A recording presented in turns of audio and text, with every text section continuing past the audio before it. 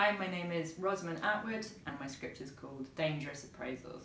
Dangerous Appraisals is a dark comedy psychological drama, and it follows a human resources assistant called Georgia Noland who is, she has an uncomfortable obsession with collecting the private details of her colleagues' lives.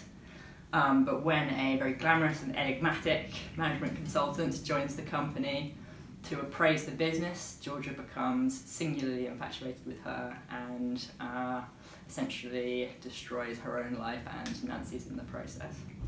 So the genesis of the script, I think the initial idea, the thing that I was interested in writing about was this very, very intense, kind of obsessive infatuation with another person, but exploring the kind of admiration side of that, but also the kind of desire to destroy that person at the same time.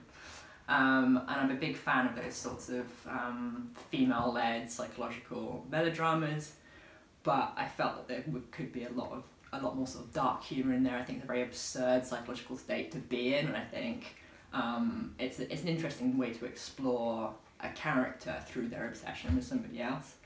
And then the human resources element, I'm not really sure where that idea initially came from, like why it was that job role, but it seemed like the perfect fit in retrospect, in that, you know, it's a job where you see the veneer of people's lives, you see people being confident and doing their jobs, but you're also privy to the private details of their life and the things which are not going right. You're aware how much somebody's being paid, you know what medicines they're on, you know private details which you wouldn't otherwise. And yeah, I think that it was just combining those ideas together. So I am a graduate of the National Film and Television School Writing MA programme.